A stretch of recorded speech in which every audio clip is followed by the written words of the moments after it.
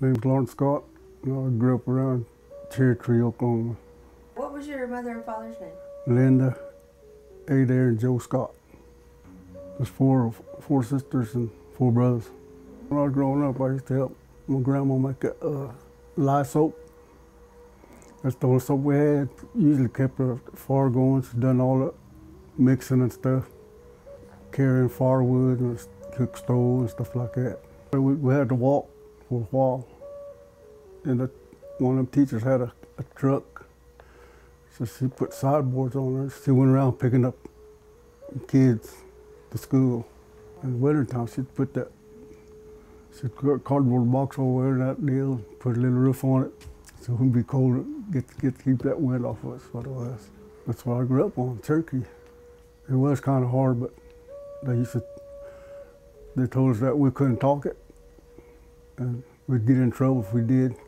And so there was no way we could communicate with them other kids, so we just sort of kept to ourselves. And finally we got to learn where we could talk to them, and that's about, I guess that's how we picked it up, I guess. Had to go to school, had to learn to keep up with them, I guess. We used to just take out a can of Prince Albert can, lock that one up there. We'd fold it up, find a wire rim, just put it between it, push it around with a stick. Or find an old tar laying around, we'd pick it up, push it up, put dirt in, make it dust fly all over the place. Had marble games, about it. We'd go out in the woods, just find something to do in the woods, play around, climb trees, find a good vine, we'd cut it, make a swing out of it. Bows and arrows, I guess. Just cut down a little hickory stick, fall down a little bit, made our own stick arrows, bean flips, we just made a lot of them. My grandma, we lived in an old house in Cherokee. Used to be a long house, one family on one side, and we lived on the other side. So it's just two-family house right there, kind of log house. And there's pretty crowded sleeping. Summertime, we'd go throw mattresses out on the porch to sleep outside, or make hammocks out there between the trees. Back then, nobody bothered you. Well, they had a store down there, about a mile down the road, and that man bought in a TV. Everybody used to go to the store just to watch TV. And the next door neighbor, he finally got one, and everybody went over there. Just go down there and watch TV till about 9, 10 o'clock, and had to go home. But Grandma kept us in line. There was no low limb around the house. We got in trouble.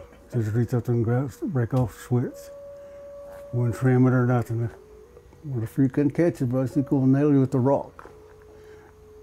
She flipped me one time, just took all the run. I'd done something. Broke a jar of pickles, I think it was. She had put it up, and I dropped it.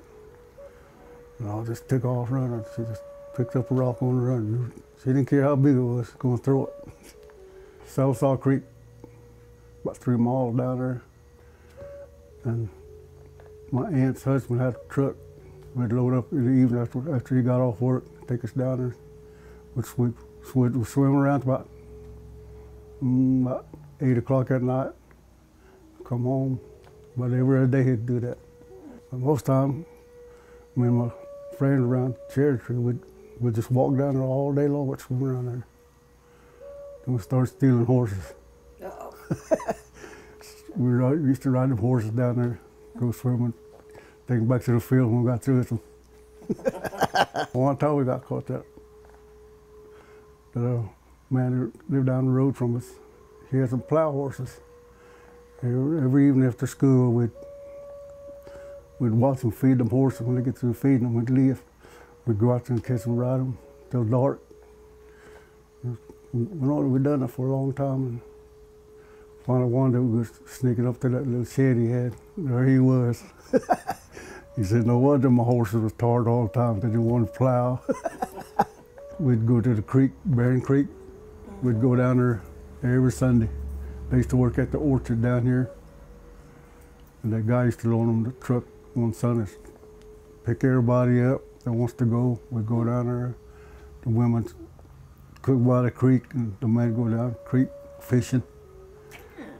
And they'd go about half a mile, maybe a mile down the creek, crawdads and fish, bring them back, clean them, cook them, have a big meal right there. We help catch crawdads, swim while we're doing it. I didn't know how to use a gig, so we just used the raccoon technique.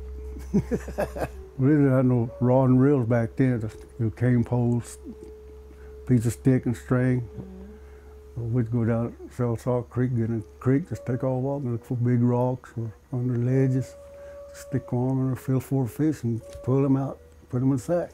Last time I did it was about 20 years ago, I guess. Down at the lake in that spillway, was pulling up big bass.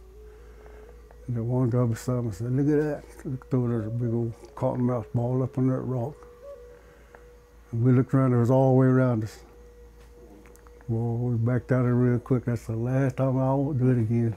You used to eat groundhogs and raccoons. We run into one playing around out there. We'd either cornered or if we got in the hole, we was digging them out. We'd bring it home, Mom clean them and throw them in the oven. That's good stuff back then. How did y'all get to town usually? We walked every Saturday, me and Grandma. They had a cafe down here. Ed Mullen was that owner. He cooked, made some chili, good chili. I knew I was going to eat chili that Saturday. So we'd go in there and have our chili, we'd go to the store, get what she needed, we'd take off walking again. When she went to pick beans, I went with her. I'd pick enough to get by me bologna sandwich and pop. Then I'd disappear, go swimming in the swimming hole down the creek. I used to wear hand-me-downs, and my soles would come off, wear them out. My grandpa used to take a piece of baling wire, wear around it, put them back on and take off. The guy down the road used to have a big old field. He'd plant garden, everybody go out there and help, and everything comes up, he used to share. My aunt, I guess you could say she was sort of a healer. Because when somebody got sick, they used to come to her. She couldn't go out in the woods, get it. She'd tell them what kind to get. And I'd go to the woods and look for what she told me to get. I'd get the roots or the stems of it, or whatever she wanted me to get, and I'd take it back to her. And I said, "This is it. That's what I needed." And every time she needed medicine from the woods, she'd set me out there, because I knew about what she was talking about. The only thing I remember, that mistletoe, she used to tell it's good for high blood pressure. Just boil that mistletoe, keep an ice bottle, just drink it like water, just every time you get thirsty, drink it. So she used to make me a gallon. I used to drink it all the time. Really? And I don't have no high blood pressure. That's how come you get it at winter time, because there ain't no berries on it. There's a stump, got a hole in it, got water in it. And you rub that water on your head, and they'll go gray-headed. I don't know one place that's got that. But every time I see a stump water like this when I'm walking around, I used to put it on my hair walking out of the woods.